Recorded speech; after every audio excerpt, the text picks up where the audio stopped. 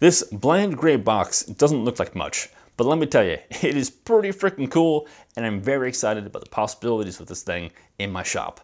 This is the Tech DPS5020 power supply. It's a DC to DC step-down converter with a maximum output of 50 volts and 20 amps. So you got a 1000 watt unit in this little box, and that is already pretty impressive. It has the typical maximum voltage and maximum amperage settings. And the coolest part, right, the reason why I chose this unit is that it has a USB port on the back that you can use to program it. So it is basically a CNC power supply. You can read the settings for maximum voltage and maximum amperage. You can change them from the computer. You can check and see how much it's putting out at any point in time. You can turn it off, you can turn it on. You can do all the things you do from the menus on this power supply from the computer instead, and then tie it in to other automated shop processes. And that is what's going to make this thing really useful and really cool. You know, because these constant output supplies are already commonly used for stuff like electrolysis and anodization. You know, just things where you have a chemical reaction you want to spur on by adding current, and then control the speed of the reaction by controlling the amount of current.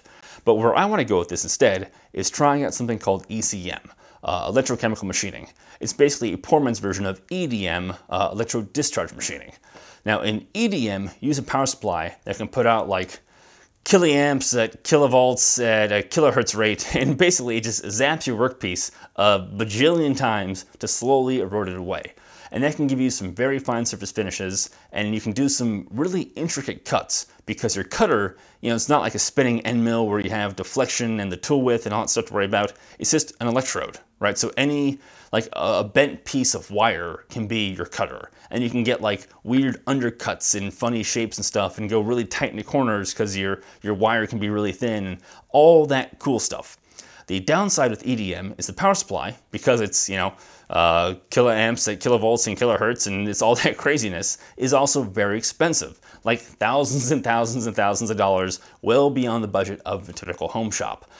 So ECM lets you add salt water to the mix and then turn that purely electrical reaction into a chemical reaction now, so you can do a lot more with a lot less power supply. So, you know, this little 20 amp supply that costs 75 bucks all in for like the board, the case, the USB add-on, everything, 75 bucks will let me do roughly the same thing. You know, of course, it's not going to be, you know, quite as nice. It's going to be slower and whatever, but I'm pretty sure this will work because I've actually already done a test, and sure enough, I can dig into some aluminum just using current and salt water.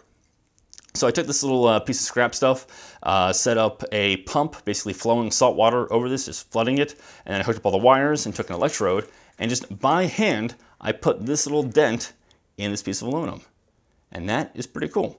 I mean, it took like 10 minutes, you know. It wasn't very fast, but I think I can make this a much, much faster thing and much more accurate too. And then because it's you know, programmable, I can tie this in to a CNC machine, and then no matter how long it takes, doesn't really matter because I won't be there having to do it, right? So my thought is I can put this on a 3D printer and turn that into kind of a makeshift mill, right?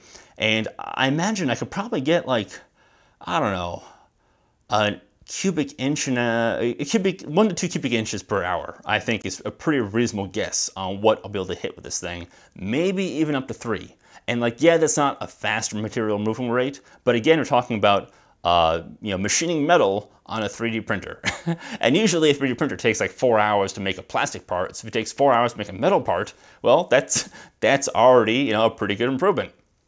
And to go back to what I said before about funny shaped electrodes, you might see there's a little bit of a bump there in the middle of that divot, right? And that's actually because on this electrode, it has a center drill mark. And that ended up transferring right there. You know, even with the way I was moving around and like up and down and side to side, it still managed to make an imprint from the electrode. And you know, that just goes to show you that there's some possibility here for doing really intricate cuts. And again, on a 3D printer. So yeah, that is why I'm so excited. Now, of course, you know, what part do I want to make of this? Well, of course, it's a bike part. Yeah, you might remember this from a video I did a 1.5 years ago, where I had this part off a vintage bike of mine that I crashed, and you know, this thing broke right there. And I did the CAD for it by photographing it and mocking it up, and made a 3D print, and it fit just fine. But it was far too weak. And then about a year ago, I got my hands on a kiln and tried casting to make a replacement. But it turns out casting is way harder than Myford Boy on YouTube makes it look. So that was a total flop. But now I think I have a solution because, of course, I could hire this out to CNC shop and have it done in, you know, a week or two, but I've got disease and I insist on DIYing absolutely everything. So here we are. And I think that, you know, this has other applications too, right? Like here's a derailleur hanger. Here's another part that's not a derailleur hanger, but looks, you know, pretty similar. And, you know, these you can't buy now because it's from a vintage bike and they just don't make this exact model anymore. These you can buy, but if there's any point in the future where you couldn't buy them, you could probably make them from the same process. And now that, again, is just really freaking cool. Now, as for some more stuff in the unit, as I mentioned, it's only 75 bucks, so very affordable on AliExpress. I did pay full price for mine, and I will put a link below, just a regular link, not affiliate, none of that nonsense. I don't want to have any of my reviews be, you know, tainted by corporate dollars or whatever. And these models also, they've been reviewed pretty thoroughly by Dave Jones on the EEVBlog. And if you haven't seen his videos before, I highly recommend his channel. It's just all a great wealth of knowledge for learning, you know, about electrical engineering and design on PCBs and all that sort of stuff. But he did a review on this model specifically, and that one didn't go so hot because I just want to point out that in his early version of the board, there was an issue with a ceramic capacitor that was placed right by the screw terminal, and that ended up making it crack and short, and then the board went up in smoke basically immediately. But I'm happy to announce that that issue has been fixed on this revision of the board. That is no longer a problem. It seems to be, you know, rock solid in my testing, and I think this will last, you know, a good long while. I will point out that the assembly process on this unit was a bitch and a half. The instructions weren't terribly good, and there were a few solder joints in here that I personally found to be entirely impossible. But I did work out another wiring method that, again, does seem to work, and I'll make a separate video on that just after this one, just because my videos run long enough already. I already talked too much, so I'll split the assembly tips up into a separate video. And for now, we're going to head over to the computer and talk more about the protocol this thing uses. Lucky for us, RD Tech provides some pretty good documentation on how to talk with a power supply. I downloaded this PDF from their AliExpress page back when I bought the device, and I do strongly encourage that you do the same. As you might see here, this dock is version 1.2, and that would imply there's a version 1.0 and 1.1 that are already out of date. And they might move on to version 1.3, 1.4, 2.0 in the future. And if you don't download this thing when you buy your device, you might have trouble finding the PDF that corresponds to what you bought in the future. So I do encourage you download it when you buy it. Also, you just know that if you're buying yours, 2-3 years after I shoot this video, they might be on version 2.0, and some stuff might have changed from what I'm showing here. Now, the protocol is something called Modbus, which is an industrial standard for industrial devices doing industrial stuff, right? It's one of those rusty, crusty things they developed in the 70s, and they haven't updated it since. This is my first time using Modbus, but by reading their PDF and the Wikipedia article and just messing around with some Python code, I did come up with a good proof of concept that we're going to go over. But before we get there, I want to cover how this protocol works on the, wire level in terms of like ones and zeros and the nitty-gritty parts. Just cover that at least briefly, so when you go to the Python and you see how much easier it gets and how much of that rust and cruft we're able to cover up with a modern programming language and a modern library for it, you'll appreciate it a lot more, okay? Now, Modbus is a serial protocol, very much like what you get on any Arduino, right? So if you've done any Arduino programming, you do a serial.print, and you can send a string from your Arduino to your computer, and it will spit it out in the terminal. And likewise, you can send characters back from your terminal to your Arduino and then read them there. And you've probably written functions where you're parsing out that text, and you know how messy that can get and how fast, right? So Modbus takes that raw serial communication and adds a level on top of it to say what structure those things should follow. And that just makes it easier for devices on both ends to be able to talk to each other. And then it helps the manufacturers of these industrial devices to have something common between them. Otherwise, they'd all come up with their own standard, and Nobody wanted that. So they came up with a Modbus, and now we're sticking to it. So the overall structure is that you can think of kind of like a Modbus message as being a sentence, right? And then that sentence is full of bytes, which are words. And these sentences are supposed to have an opening of a gap of basically a blank space to delineate the whole sentence, kind of like you'd have a period from the prior sentence, or that space after the period to delineate your sentence starting, and then a byte for the address code, like who you're talking to, a byte for a function code, like what you want them to do, and then however many data bytes you want, which is, specifics on what they're doing, and then this thing called a CRC, a cyclic redundancy check. So actually, I guess CRC check is kind of redundant, but anyway, yeah, you have the CRC. We'll get to that a bit more in a minute. Now, in a Modbus message, every byte is 10 bits. And this is not something we're going to deal with in the Python. Again, Python will cover all of this for us, but I want to cover it because it's kind of interesting, right? You've probably heard before that a byte is 8 bits, so what's the deal with it being 10 here in a Modbus message? Well, the thing is, in serial communication, the signals, like the ones and zeros, get interpreted by simply reading the voltage on that wire at your specified baud rate. So if you say baud rate of 9600, then 9600 times per second, the recipient will check the voltage on the incoming wire and then check, is it 5 volts? Okay, that's a 1. Or is it 0 volts? Pulled to ground, that's a 0. And it just keeps on doing that. And with it checking that way, it can't necessarily tell where a byte actually begins, right? Because it's like if you have the number 3, right? Just plain old number 3. How many zeros are in front of the number 3? Or how many zeros are after the number 3? You have 3.00000. How many zeros are there? You can't tell. You can put as many as you want, and it's all the same. So in order for a serial device to tell where a byte is supposed to begin, you have to have a start bit and a stop bit, and that's what brings it from 8 to 10. And then in the middle, between them, you've got your 8 bits of data. So it's really, in the end, ends up being like any other byte, but you need to have that special start and stop because of the way serial communication works. Now, the parity here is something different. This is a extra bit you can add to help confirm that none of the data was corrupted in transit. Because, when you have a signal on a wire going through an industrial environment where there's big induction motors and plasma cutters running that put out EMF and all that electrical noise, that can induce currents on the wire that might corrupt the message you're trying to send.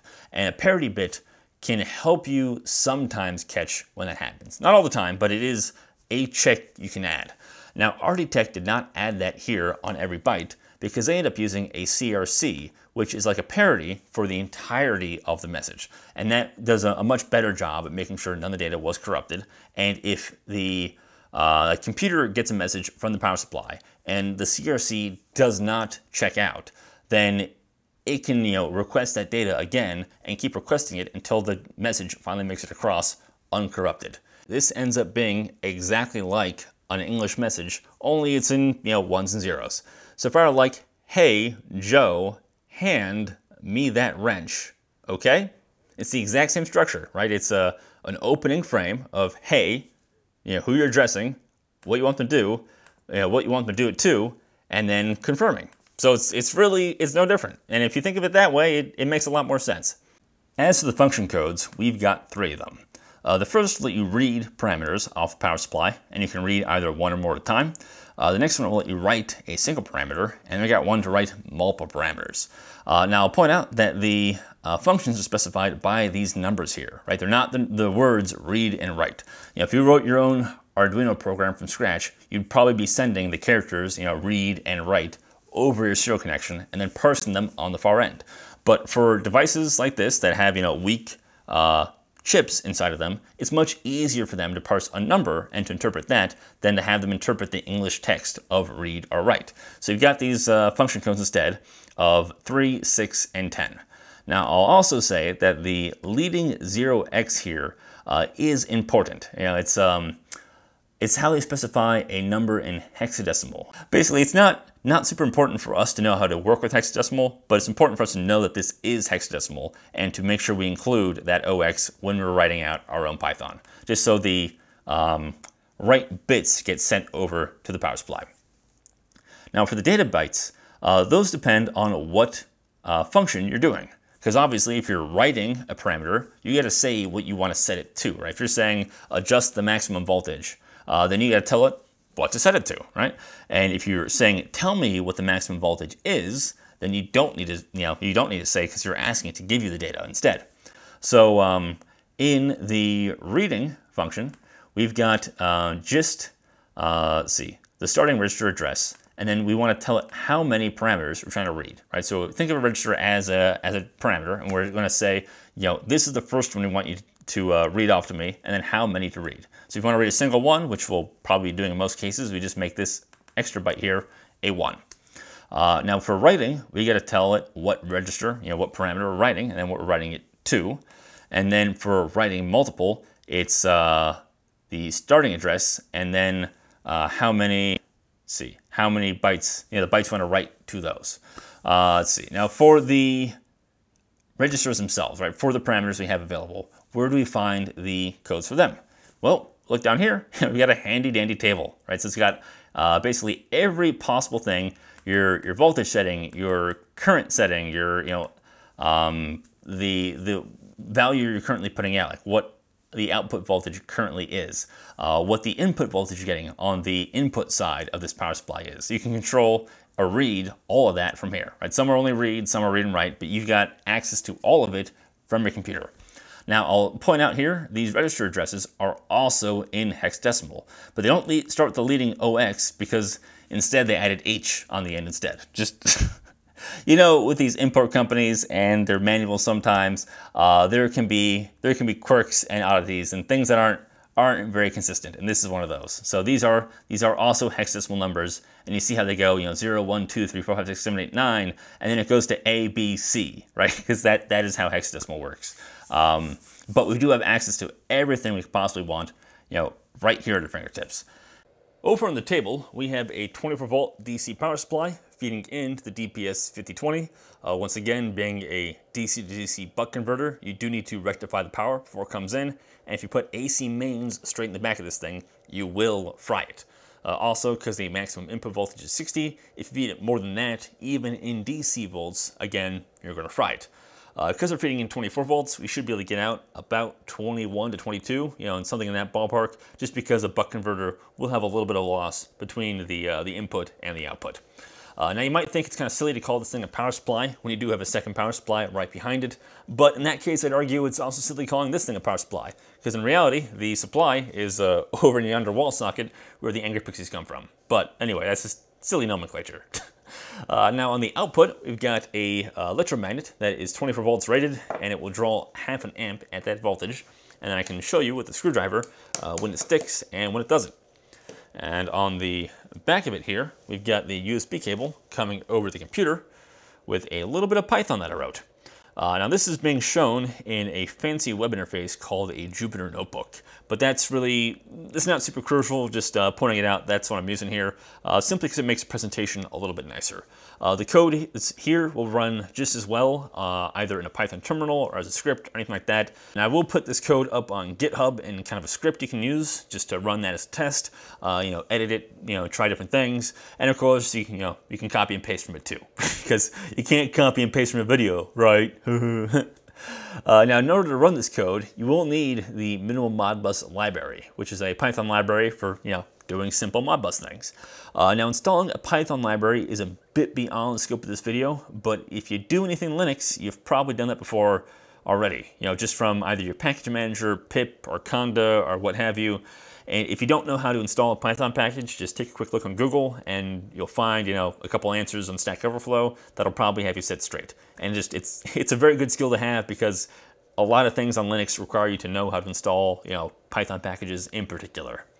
Now this code is written to run on Linux primarily, but I think the only thing Linux specific is this magical string here, how you specify the device you're trying to talk to. Now, unfortunately, I can't really say what you'd use on Mac or Windows, because I don't have any Mac or Windows machines. Basically, everything I do is on Linux. I got a lot of Linux here, but I don't have any Mac and Windows, so I can't be of too much more help. But I can at least explain how you figured this out on Linux, and give you some pointers maybe for Mac and Windows. So on Linux, you got the dev file system. So if you go to cd root/dev, we've got all these magical files that aren't actually files on your hard drive. These all correspond to different hardware devices plugged into your computer. So for example, you got like even things for your RAM, right? And basically everything on here, your USB, your battery, all of it is accessible at a very low level in the dev file system. And that includes our DPS5020 that appeared here underneath TTY USB 0, right?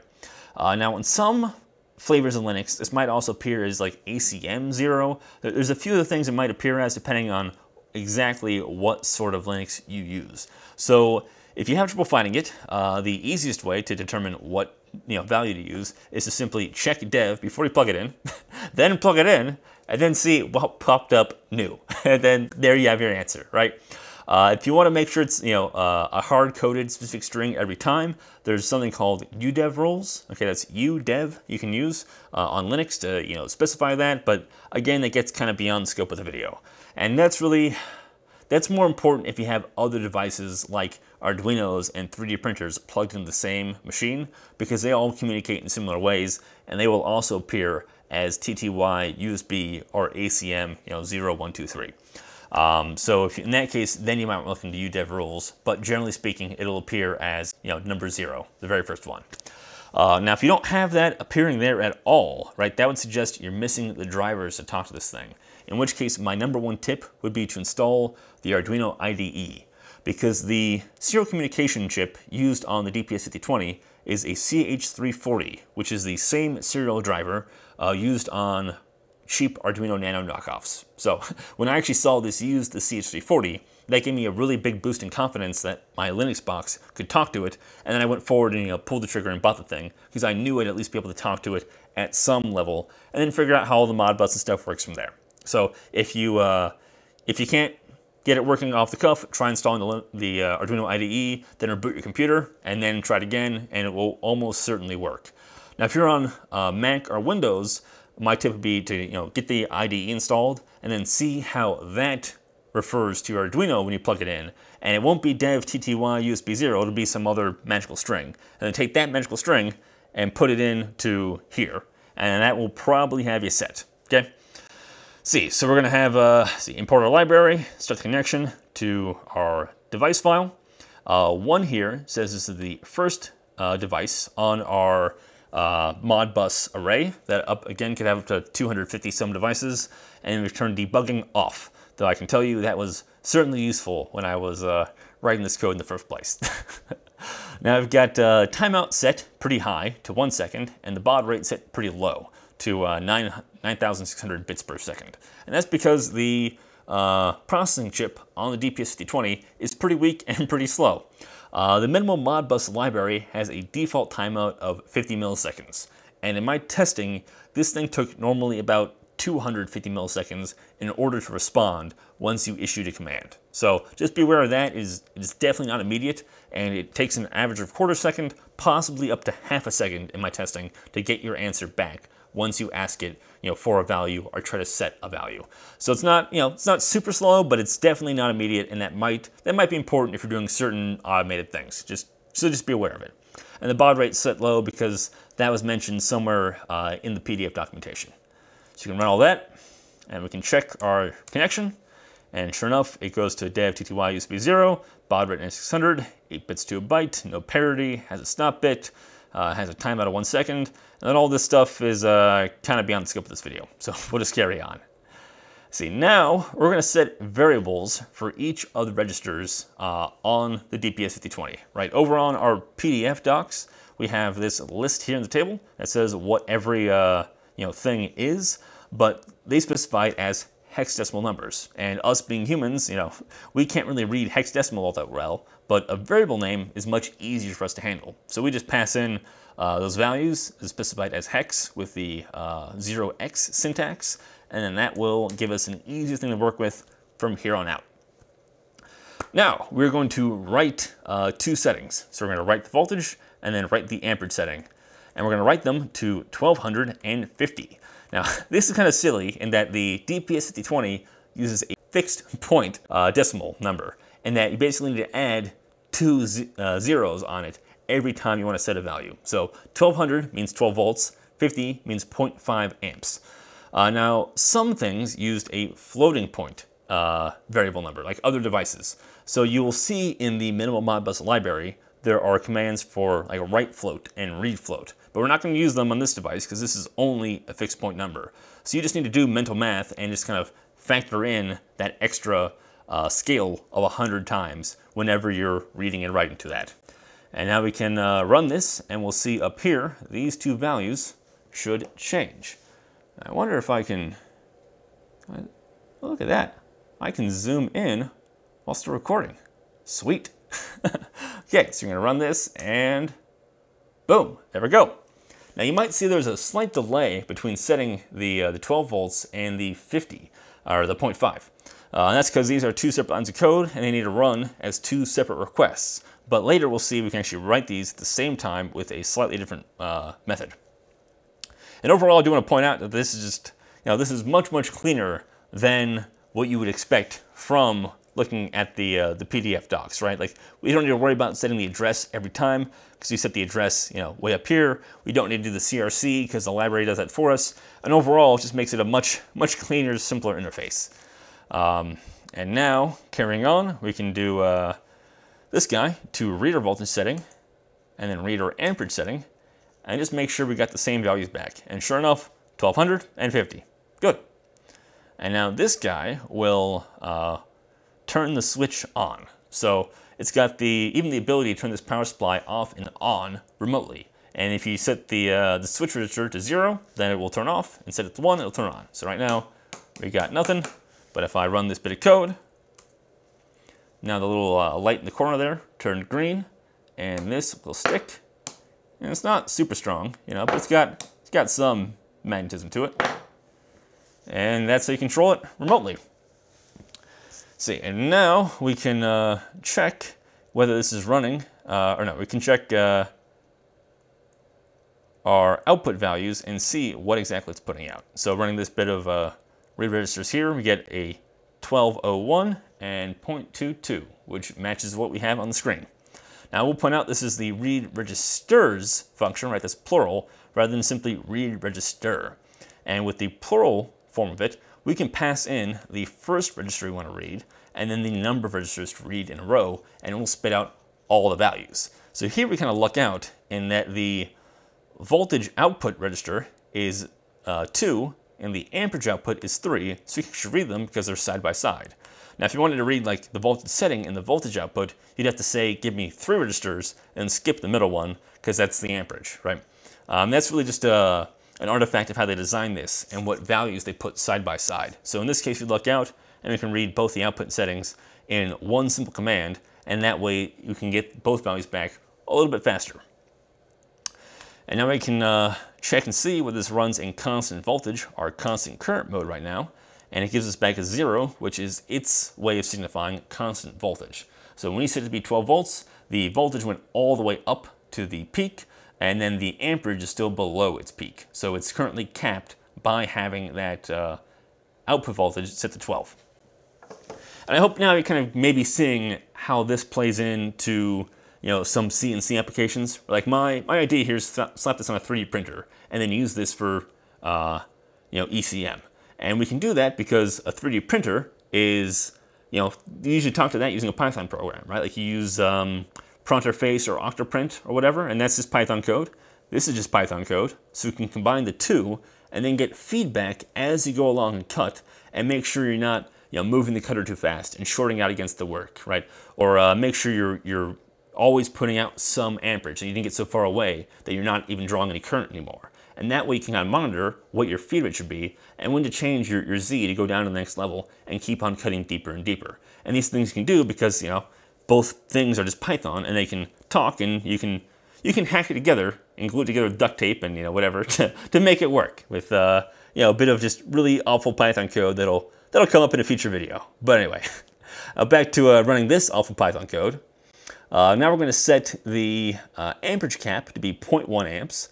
and then we're going to check what our output is.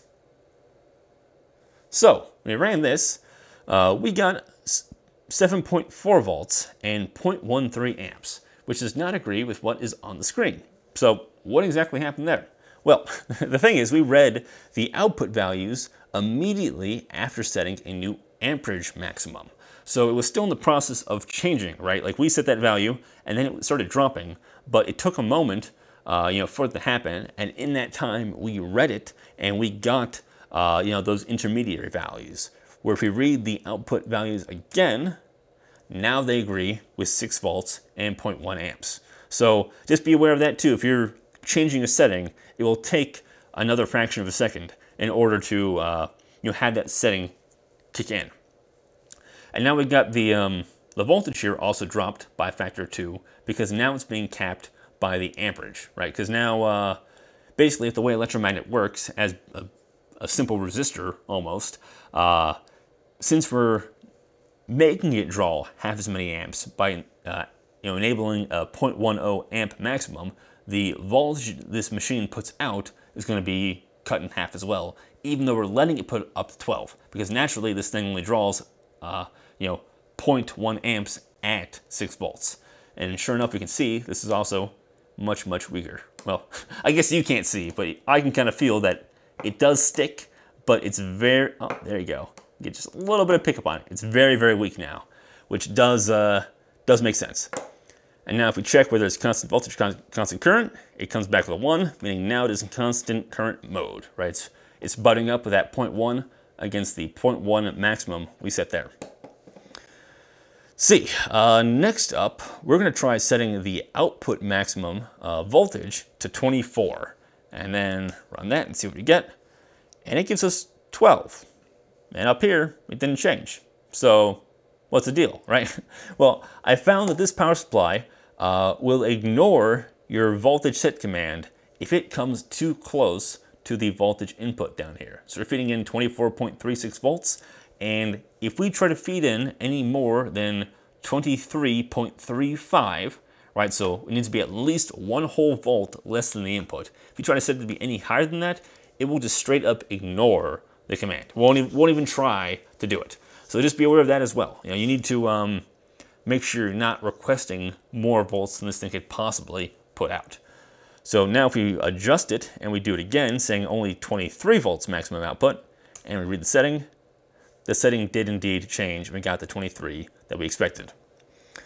Let's see, now we can check register 5, which was, what was that again? Oh, the input voltage, right. Didn't give it a variable before. So this is how we can check our input voltage in a program to make sure we don't request a higher voltage output than we should, right? And we can get back, that is getting 24.36 volts in the input, just as we expect, right? Because it says it right there, and that power supply in the back is nominally 24 volts. I guess 24.36 to be precise. Let's see. Now if we set the maximum amperage output to be 0, and we check whether it's in constant current or constant amperage mode, we will get back that it is still in constant current mode, even though it's basically off now, right? The amperage is dropped to effectively 0. There's going to be effectively no magnetism at all. It is still technically capped by that maximum amperage output. And you might still get a little bit of residual because we haven't turned it off. We've only turned it off by dropping the maximum amperage, as low down as we possibly could. And now if we read the current output, it gives us just as we expect, 1 volt and that 0.01 amps. In fact, I want to add one extra thing in here too. And that, do a connection, right register, amp set, and then set that to 1 amp maximum. And now we'll see that it hopped up to 0.38. And if we check our output settings again, we get that now it's putting out 20 volts and 0.37 amps, and it's gone back to being in constant voltage mode, because now we've set the voltage maximum low enough that given our amperage maximum, it will keep going, you know, all the way up to there. And if we adjust that, let's see, output voltage one more time back to 2300, we should see it squeeze out even a little bit more power, right? All the way to 0.39 amps now, but it didn't even get any higher than 21.35.